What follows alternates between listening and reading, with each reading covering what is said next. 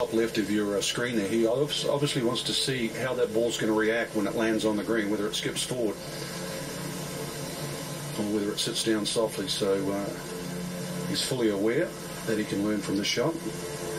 Looks like he's going to go up. Frank, he's going up. A little flop shot here, it looks like.